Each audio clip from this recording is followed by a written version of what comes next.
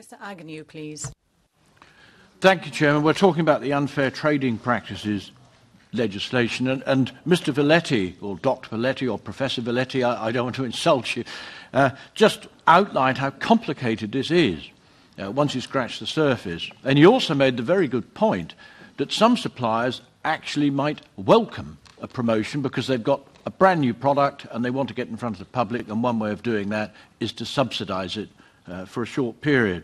I've been lobbied really very heavily on this topic by both retailers and processors.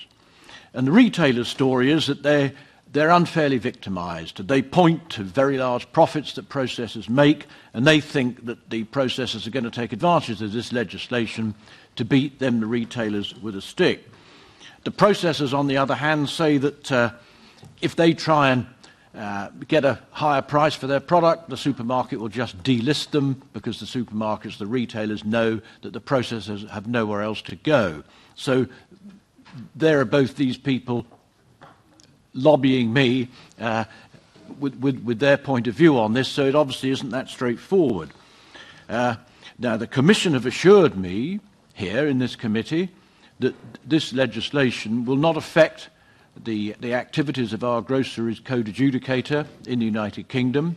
But then I'm told, I think by one of these lobbyists, that DEFRA, the Department of Agriculture in Britain, if this legislation goes through, are going to have to increase the staff of the groceries code adjudicator from 2 to 50, indicating that it's going to be an awful lot of work and that our groceries code adjudicator is going to have to be looking over her shoulder all the time to see if she's complying with EU law instead of applying the sort of soft touch that she does.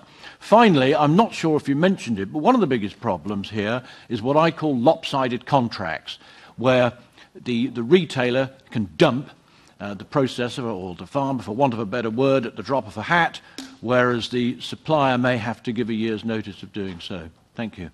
Ms. McIntyre also mentioned the adjudicator in the UK. That was also mentioned by Mr. Agnew.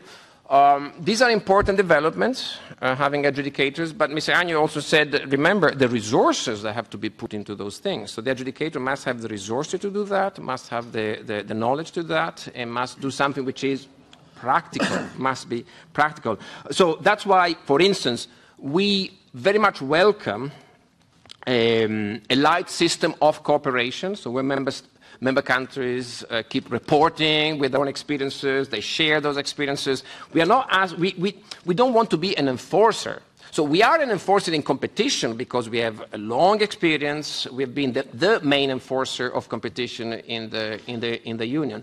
But when it comes to UTPs, you member states, have much more experience than we have. As I said, we propose a starting point, and you can go over and above it.